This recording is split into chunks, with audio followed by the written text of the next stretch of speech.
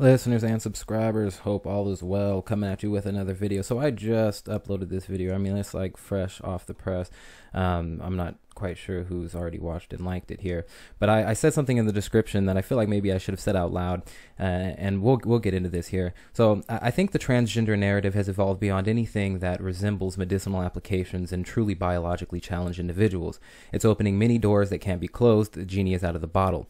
I understand there are individuals out there that sometimes suffer from rare genetic disorders or biological and physical abnormalities, but aside from those being again rare, we're talking about how these narratives ultimately unfold and how the subsequent policies and legislation that's later adopted can be abused.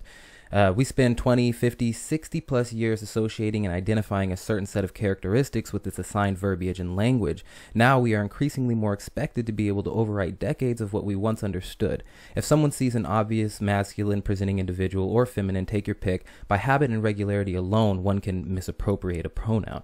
I go on to say people have lost jobs, and what I was really talking about was something that happened in this video here, and I'll leave a link in the description. Let's go ahead and play this. Give me your corporate number.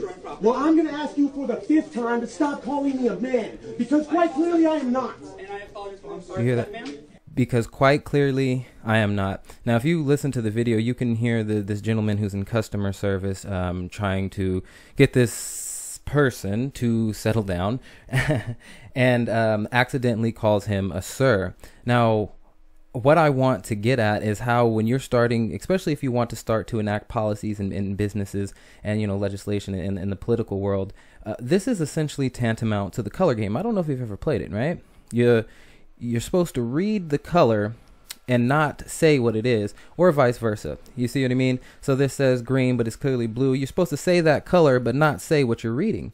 And that is essentially what's happening here, right? Because he says, obviously he is not. So that's like looking at what this says and trying to see what color it is. You know what I mean? If you get what I'm trying to articulate here, you see a boy for 20, 50, 60 years of your life, and you say, okay, sir, yes, I can help you. And then you see a girl. Okay, you associate these terms with these characteristics that you've lived with your entire life. So when you see this, and it accidentally slips out sir, because you have been associating this masculine presenting characteristic with certain verbiage your entire life, accidents are going to happen. You open up a whole world of hurt when you start to have policies that say individuals can lose their jobs or be reprimanded by misappropriating a pronoun.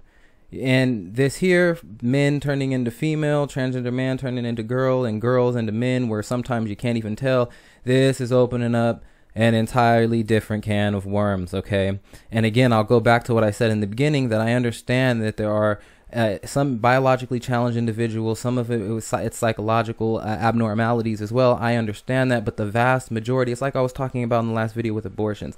Majority of abortions are done out of convenience, and I understand there are many reasons why abortions are done. I'm sympathetic to it. I think it's very sad, but majority are done out of convenience. Okay, and that's what I'm talking about.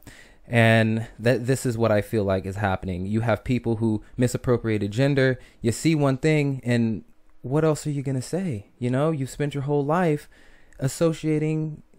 It doesn't make sense. I hope you get what I'm trying to articulate here, because that's exactly what I see happening, especially if you watch this video here. And who knows, maybe this is some kind of sham or something like that. But, you know, this where is he at? This gentleman as well, and I'll leave links in the description, and I'll link my other video. But I thought I should just follow up that I'm not insensitive to. I know that some individuals suffer from some psychological and physical abnormalities, and there are rare genetic disorders. I'm not. We're not talking about that. We're talking about this. You know, we're talking about this. And you know, I'll just reiterate about this person here. I've gone back to being a child, husband and father of 7, 52, leaves his wife and kids to live as a transgender 6-year-old girl named Stephanie. I'm not calling this gentleman here, this person here, a pedophile, but what I'm saying is when a 52-year-old man can become a 6-year-old girl, what happens when this person wants a boyfriend or a girlfriend? Now, I've listened to the story, and I've covered this before on my channel. So he was talking about dating like bikers and burly men and police officers, okay? But I mean, if we start to make laws and policies and legislation that says that individuals have to be recognized as this age, and you know, as far off as that may sound, you saw how violent and belligerent the person was there in the GameStop, right? Just imagine this being expanded on if we don't nip it in the bud. This is just the kind of dangers we're talking about. I'm not calling this man a danger. I'm not calling him a pedophile. I'm just saying when men can suddenly not just be women and go into whatever bathroom they choose and do whatever kind of perversions there, now they can choose an age, and arguments can be made that they can be dating their appropriate age range, right? So, I mean, I'm just saying, let's be careful. Let's look at the doors that it's opening. Let's think about some of this stuff. California Carter, signing off.